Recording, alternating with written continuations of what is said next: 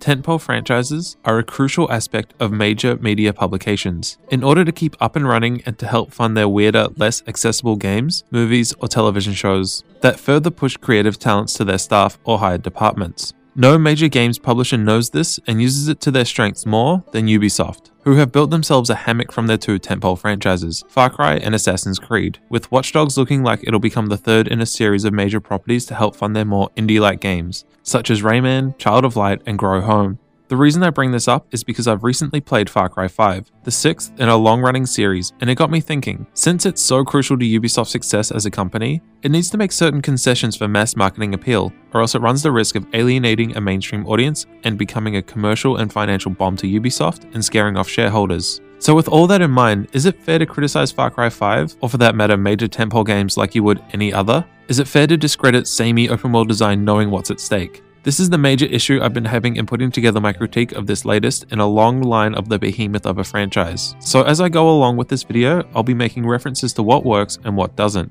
all while keeping in mind the loops the designers had to weave their way through in order to appease shareholders and, more importantly, the mainstream audience.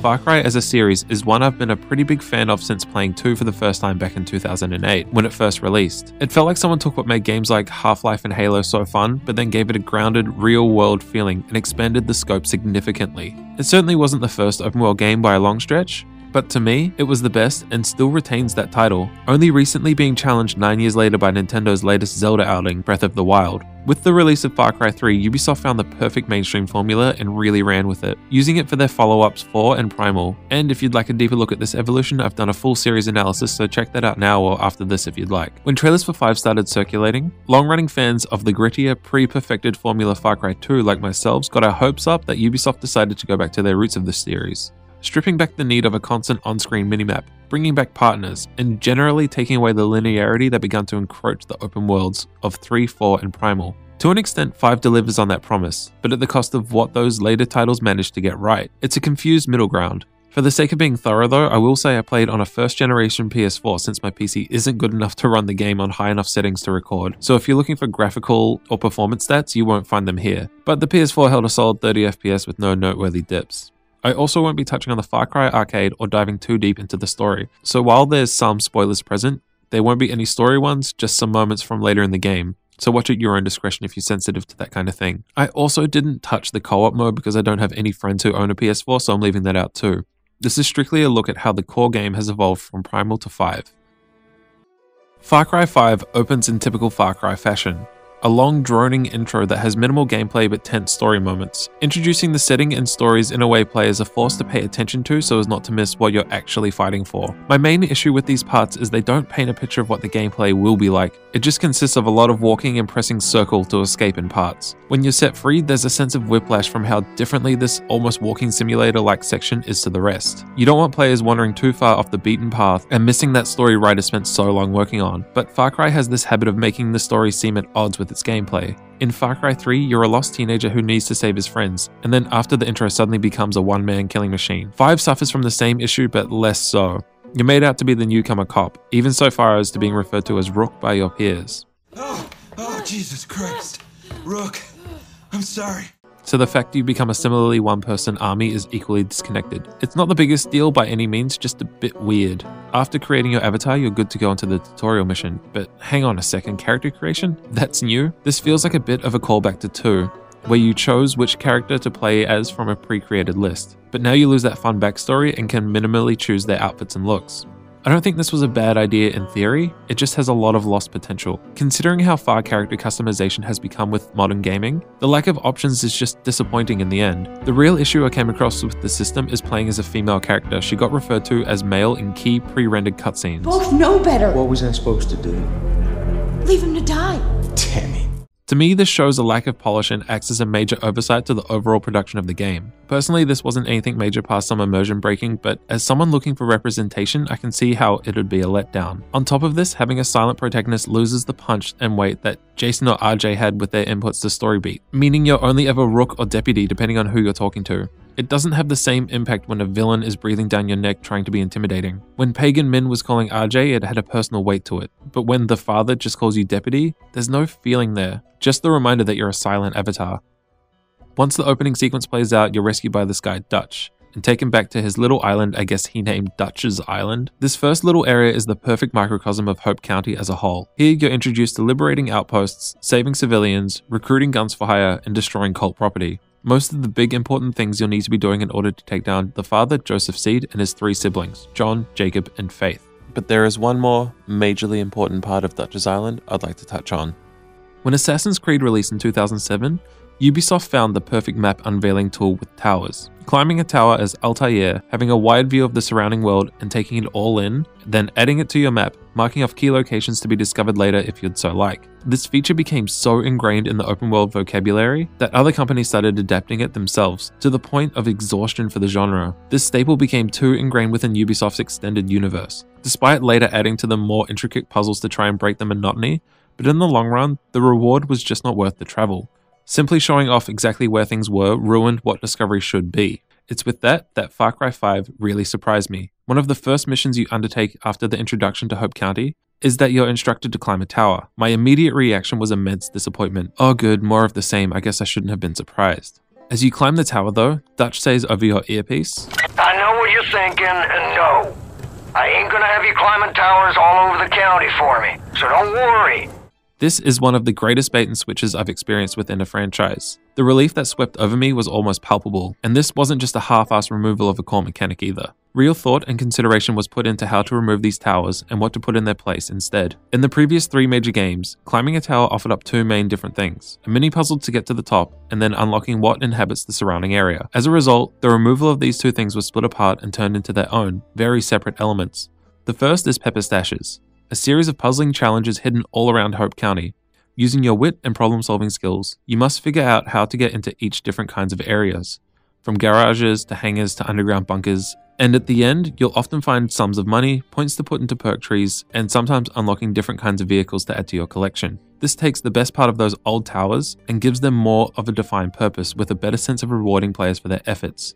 So then how do you replace showing off key points of interest to players if towers have been removed from Ubisoft's toolbox? The answer is incredibly simple and surprisingly elegant. Scattered all around are different kinds of books and maps. Some of these will reveal hunting locations, fishing spots, and properties within the area surrounding their pickup. It's a nice way to encourage players to search their surroundings to scavenge anything they find. It is a shame that by default these handy little notes are pointed out on screen, ruining the fun a little bit, but hey. It's one of those minor concessions that needed to be made for accessibility, and as before, like this and most other HUD elements can be turned off is a nice touch. Actually, this is a trend in mainstream gaming I've noticed more and more, that busy and cluttered displays can be tailored to suit player preference and skill level, which is something I can absolutely get behind. After learning the ropes with Dutch and his little island, you're given the rundown on the 3 siblings and their different areas. This is the meat of the game, saving Hope County from the clutches of the cult. This presentation leads players to believe the game can be tackled in any order, and while this is technically true, there is an intended order here, but it's a little confused. Let me explain. Jacob's area, the Whitetail Mountains to the north, is by far the easiest of the 3, requiring less resistance points, the progression currency needed to liberate each area, a mere 10,000 to the other 2's 13,000. Missions are a lot shorter, and even without the extra points gained from destroying cult property, something I didn't actually do in Jacob's area, it's a quick grind to the end goal. This intended path isn't a bad thing. Even some of the least linear open world affairs have some gentle pushes in the right direction. It's just the direction you're pushed into is John's area, Holland Valley, which is what I think was originally intended as the middle area of the 3. My theory on this is once it was time to start pushing the promotional material, the 3 specialists that were shown off, Grace, Boomer, and Nick, are all rescued from the clutches of John. And they were deemed the most interesting, so at the risk of losing the attention of those more casual players, you're sent off to see them as quick as you can. What pushes this further is how shoehorned the immediate cutscene that plays after Dutch's region rundown is. Staring out into the expanse of fog and trees, Dutch says you need to watch this, and a TV screen magically appears showing off one of your friends that you lose to the cult is in serious trouble. Maybe I'm thinking too hard about this, but the fact this cutscene is played so straight from a TV screen that you absolutely have no access to, and Jacob or Faith's regions don't have any introductory cutscenes, makes me feel like this was a very last minute addition after the marketing began to circulate. Of course, you can just ignore this, but given as how the dog, Boomer, is so close to where you finish up Dutch's Island, it's a hard calling to resist. Faith's area, Henbane River, is by far the hardest and most disjointed. It offered a much needed variety in terms of its mission types, revolving more around stopping drug production than just straight up shooting sections, although there is a lot of that too. The drug-crazed enemies felt like it was a way to have some zombie horror without actually having zombies, even to the point where you're told to shoot them in the head. It's an old trope, but it's dumb fun. The big part of what halted my progress in Henbane River and really highlighted the intended path to me was the mission Clinical Study. This mission requires you to kill and skin 3 bears, specifically grizzly bears. No grizzlies are found anywhere in Henbane River, they're only in Whitetail Mountains, Jacob's area. For me, it rendered the mission impossible to finish. Not wanting to trudge my way through a whole new zone and guess my way into where to find these bears, I ended up by just grinding little things like destroying property, killing cult VIPs, and saving civilians until I was finished. This felt like an unnecessary punishment for not following an order I didn't know existed, really dragging out my playtime to an unnecessary degree. Most egregious in each area is how it likes to stop progress dead in your tracks to force some exposition in your face. As you go through gaining resistance points, you'll hit 2 smaller milestones first. The sibling whose region you're invading will drop into your earpiece and then a prompt will pop up. These are called different things depending on where you are, but are all mostly the same. Once the prompt appears and the musical sting hits, there is nothing you can do. Some soldiers will come and hunt you down, or in Henbane River, Faith will appear herself and rip you straight from whatever you're doing to monologue to the player, followed then by playing their specific missions. This is one way to make sure players don't miss the story, but since it's forced, it's hard to care or connect with what's happening. Faith revolves around the drug bliss and walking through some dreamlike sequences. Jacob has a mind control music box, and in order to escape you must run a timed gauntlet, racking up kills to extend the time limit. And John traps you underground where you must fight your way out. After completing each one, you wake up a long way from where you were abducted, and then you can go back to what you were doing. The very first time this happened, it was exciting. It took me by surprise and I didn't know what was happening. But the novelty was already gone the second time around once you knew when to anticipate it, by hitting the little dots on the resistance bar. The fear was long gone, instead replaced by a small sense of dread for knowing I'll soon be taken away. Watching a friend play this, I saw he was in the middle of liberating an outpost in the Whitetail Mountains, which meant Jacob sends long-range archers that can shoot you out of seemingly nowhere. The small act of killing a cult VIP was enough to push him over the threshold, where he was then captured by an unseen force right in the middle of doing something. Once the anticipation is there, you have to plan what you do around your progress bars, putting a bit of a damper on the whole do what you want when you want, lest the game rips you right out of the middle of doing something else. Upon reaching the second milestone in each area, the siblings become to know just how much of a threat you are. They send a plane down to hunt you consistently throughout the rest of your time in each place. As like before, the first time this happened, it was tense and unnerving. A plane is hunting you down, actively trying to halt your progress. But it quickly dawned on me that I had unlocked the specialist Nick, who flies a plane, so I could just set him on any flyers coming my way. When I hit that point in the second area, I was excited to see what I could be hunted down by. Since it was Henbane River, I kinda hoped it'd be a horde of fake zombies or something.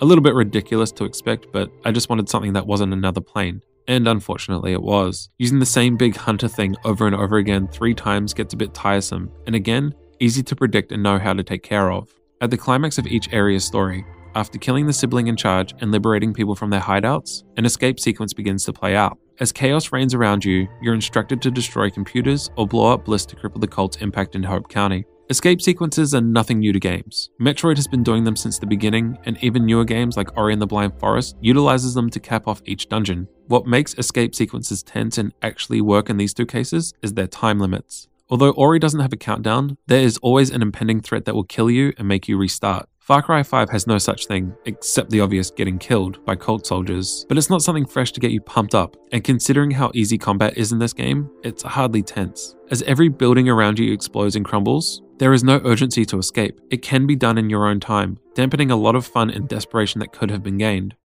At the core of what's found in each area is fundamentally post-Far Cry 3.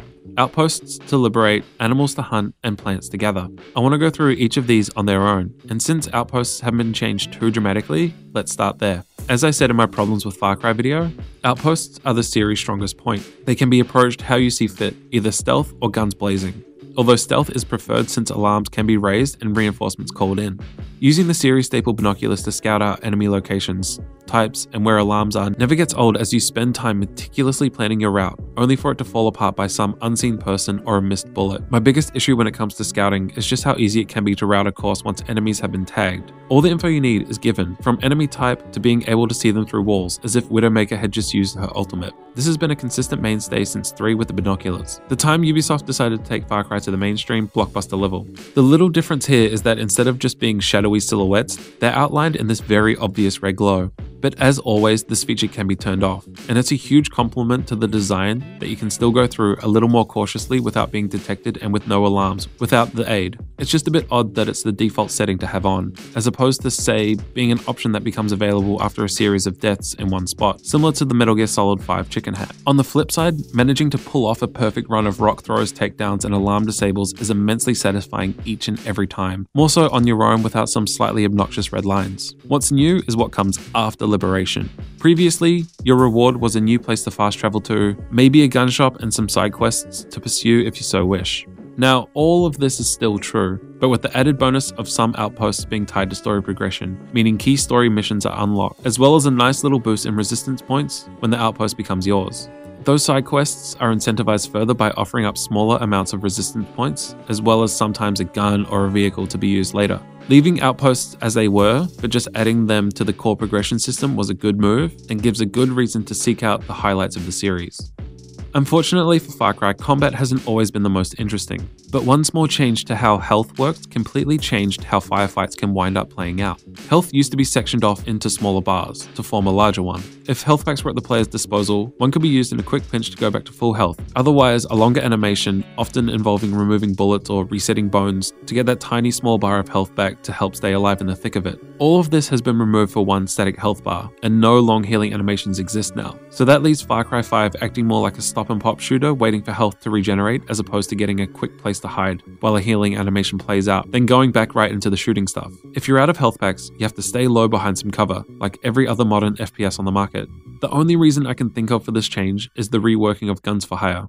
If you're downed, you can hold X to cling to life, waiting for your partner to come save you. Where this falls apart is how absolutely awful the partner AI and pathfinding is. I think one time I was able to be successfully revived. Otherwise, they were killed on the way to me, or they got stuck on some piece of environment stopping them from actually getting to me. The only partner I actually wound up using consistently was Nick in his plane. Since there's no environment for him to get stuck on while fighting, he ended up by being the best by default. One thing that has become all too common within major AAA titles is the fear of NPC death. With Far Cry 2's buddy system, if one fell a few too many times in battle, you either had to mercy kill them or they bled out. There was only so much punishment to be taken. If one of your friends falls in battle, a little timer appears above their head. If it runs out, they either die if it's a meaningless nobody, or they are out of action for only 15 minutes before you can call on them again. However, if it's during an important story mission or a character key to the plot outside of a mission, the timer never runs down. It just sits there, removing any sense of urgency from battles to go save them. Simply just take your time clearing a zone, then go pull them back to their feet. Given that Far Cry 5 has a less linear way to progress that doesn't even require completing story arcs to get to the end, this could have easily been circumventing by adding more side quests and little things to gather points. I know I complained earlier about having to grind resistance points due to the lack of being able to go through a story mission, but that was the fault of the game's weird spread of animals and not a punishment for letting someone die. In a post-Game of Thrones and Walking Dead climate, I think it's fair to say the mainstream is ready for some less plot armor in their games. Alternatively, if an enemy is near death but not quite there, a red circle will appear above their head, acting as a last stand. If you don't take care of them, their friends can pick them up off the ground, putting them back into the action, making you have to make some small on-the-fly choices in the heat of battle. It's not the biggest change, but it does help switch things up a bit. Hunting animals and gathering plants was never the most interesting part of the previous Far Cry games, but it did reward players who went out of their ways to seek them out in small but compelling ways. Kill and gather enough skins of certain animals and you can use them to upgrade different pouches, increasing wallet or ammunition carrying amounts. On the same token, gathering herbs gave different boosts from health replenishers to damage resistance or output. It's not the most dense system and was ruined by how easily towers made it to find everything you needed, but it worked in its own small ways. 5 does away with this to the point that all collection related animations aren't in the game. You just hold a button for a second and the loot is yours. This lack of animations is something I didn't know I would miss until it was gone. It added to the whole, admittedly small package of the hunter-gatherer aspect that played into 3, 4, and Primal. What's more upsetting though, is what is gained from doing these things. Herbs, for the most part, with the exception of no more health packs, are the same, offering up temporary buffs when needed. But hunting down animals is now a way to make money, and instead carrying upgrades are relegated to the simple perk system. Since money is so otherwise easily gained from missions, pepper stashes, and just generally looting dead bodies in houses, the need to hunt down animals is completely gone. With the removal of towers and addition of actually having to find out where areas are from road signs to maps, one of the systems that could have benefited most from this change is completely gutted from its core value. Is this an attempt to slowly wean out the system in future iterations from some focus testing carried out by Ubisoft? Or just an oversight that got lost in development, like forgetting to re-record lines for a different gender?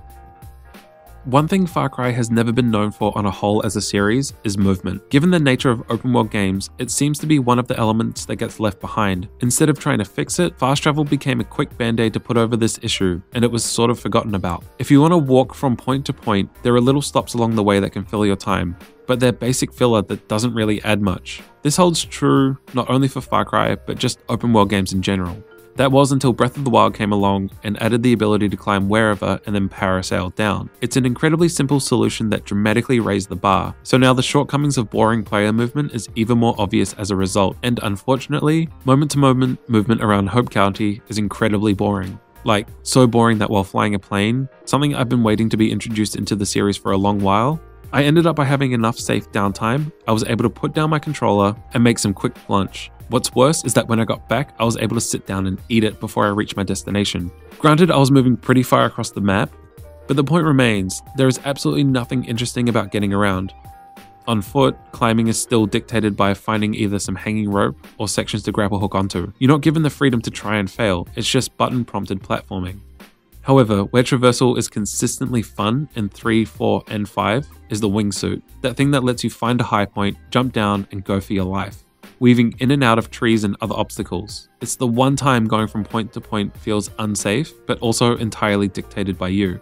Messing up a small turn can lead to instant death, making it a controller-clutching affair to partake in. The wingsuit is yet another victim of the choose-your-own-path approach though, being relegated to a very small priced perk upgrade. Previously, it was something that was a reward from a pretty fun mission. I mean, it makes sense. Some players could get to the very end of the game before getting their hands on it, making high cliffs god-awful to get down from without relying on fast travel, but it's still a shame. Since it has such a low barrier to entry as is, maybe Dutch's Island could have somehow introduced it, but hey, again, it's another small concession that had to be made. That said, like a lot of aspects that have been key to the series since 3, perks have received a small overhaul that changed a lot of how the larger game plays out. You'd kill enemies or complete missions to gain experience points to level up, and then spend some times in different talent trees picking little upgrades to the character. Some only available after completing specific missions as a means to keep more powerful stuff tucked away till later, but as a whole it was tied to level progression. 5 does away with leveling up, which I was incredibly happy to see. If you're familiar with my channel, you know how I feel about experience systems in games like these. So the change was extremely refreshing. Now talent points are dished out for completing challenges like shotgun kills, skinning different animals, fishing, or looting pepper stashes and outposts. It's a great way to encourage trying out different playstyles and activities to be found around Hope County, incentivizing even the smallest of tasks. If you want to gain more abilities, try more things. I'm just not a fan of how much was given to perk upgrades. Carrying packs and the wingsuit, 2 things I've previously mentioned, are the biggest losses to the new system. But really, it's a welcome change. Not needing to grind long amounts of time to get some flashy new skill, even in the late game. I can only assume this is, again, another thing the much more open play style dictated. How powerful you are is determined by you and not the progress of the story. Something I want to touch on before I finish this video is the moments Far Cry has become incredibly good at. Not the emergent gameplay moments, although given all the systems at play here, those are still cool. Getting attacked by a turkey in the middle of a gunfight was one of the funniest things I experienced. No, what I'm talking about is the scripted ones, like burning down Vasa's weed fields as a Damian Marley and Skrillex's dubstep song kicks in. 4 has the Opium Factory mission as Punjabi MC's song Jogi plays as RJ loses his mind and starts seeing things. Similar to the towers, 5 splits the drugs and music moments up. It's like Ubisoft realized how much people like these points and decided that's what we wanted. So, now weird and wacky drug-induced moments are found everywhere, but especially in Faith's Hembane River, where Bliss is manufactured from what I assume is Datura. The link is never explicitly stated, but given how you see Jimson weed in the load screens, it's pretty obvious. I'm assuming this was to avoid drug references that would result in an R18 rating. Plus, Bliss just sounds cultish. Big dumb action music moments are here too, and they are awesome. There isn't a shortage of big hit songs blasting as you do cool things in video games. In fact, it's a pretty commonplace, but goddamn does Far Cry always manage to pull it off. Having a giant shootout in a mansion as the vines get free blares out giant speakers. Or Barracuda building while driving a truck with machine guns just feels so empowering. While the tacky drug stuff felt a bit off, the same cannot be said for what they did with music. All I can think about when it comes to Far Cry 5 is that it's a game of missed opportunities, from escape sequences to partner plot armor. Mainstream games just don't have the breathing room the middle market or indie games have to be as creative as they want, and that's okay. We need big dumb tentpoles every once in a while. Even if you're not personally a fan, at the very least they can serve to highlight what everything else does better, helping you appreciate those more creative titles. I don't think Far Cry 5 is a bad game by any means. I had a lot of fun, but it's a product of its own success. My gripes lie with just a few things that had to fall away in order to accommodate this new way to progress. Things that didn't really need to change in the first place, and with just a few tweaks to the formula, like movement, making combat a bit more interesting, and bringing back meaning to hunting and gathering, maybe the next iteration could be a true powerhouse of open world design. Hey, thanks so much for watching. If you like what I do on this channel, please consider subscribing or even checking out my Patreon. Hell, I've got a Discord server if you want to come hang out. I want to give a special shout out to my top tier patrons, and I'm so sorry if I mess up your names. Emily Snow, Nicholas Gambarini, Amacy, Hamish Black, Eugenia Wu, Nico Blakely, Mark B. Writing, Maddie Ireland, GC Positive, Zach Rainville, and Jack Mells. Until next time, I'll see you later.